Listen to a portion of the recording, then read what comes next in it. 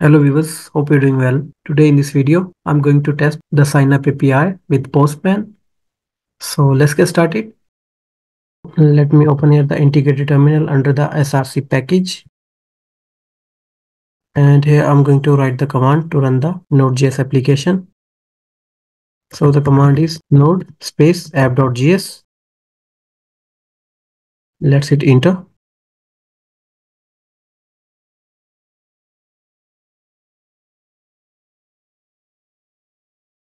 And you can see we got an error. Let me check what is the issue. Okay, so let's fix this issue. Let's go to dbconfig.js and here I'm going to update this link and it will be a mongodb // let me add here the IP address. Okay, and here I'm going to add server selection timeout, that is a 5 seconds. So let me clear the console and let's rerun the Node.js application.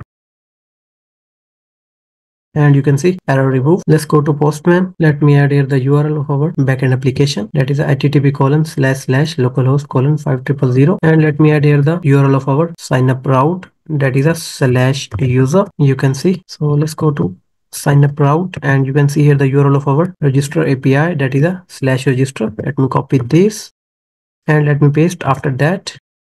So the mapping, that is a post. Let me add here the body in the type of a JSON.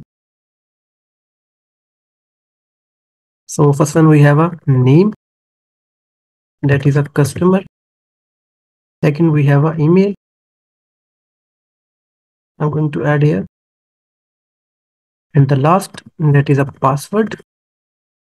Let me add here the password, that is a customer. Okay. So let's click on the send button to register the new user.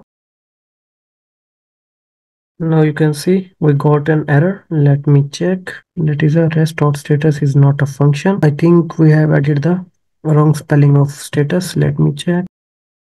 Okay, so let me add here the correct spelling of the status. Let's rerun the application. Let's go to Postman. Let's click on the send button. And you can see the status, that is a 201 created. And you can see here the created user with the name, email, role. And you can see here the ID. And you can see here the message, that is a user created successfully. Let's go to MongoDB. Let me refresh the user's model. And you can see here the created user with the name, email, and the role. We can't see the password here. Let's check. You can see here the sign up service. We need to assign the hash password to our key, that is a password. Okay, so let me rerun the Node.js application. Let's go to MongoDB. Let me delete this created user. Let's go to Postman. Let's click on the send button to create the user again. And you can see user created successfully with the status 201 created. And you can see here the object of the user with the name, email, and you can see here the password in the form of hash.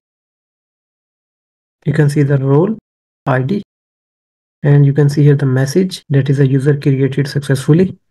Let's go to MongoDB. Let me refresh the user's model and you can see the details of the created user. So let's go to Postman. Let me create another user with the name customer1. And let me add here the email, that is a customer1@test.com. And the password I'm going to add here, customer1. Let's click on the send button.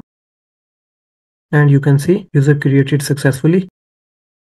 Let's go to MongoDB. Let me refresh the user's model. And you can see here the second user. So that's all for now from my side. I hope you like this video. If you have any confusion, you can do comment and also subscribe to my channel for more videos and hit the bell icon. Thanks for watching. Take care. Bye.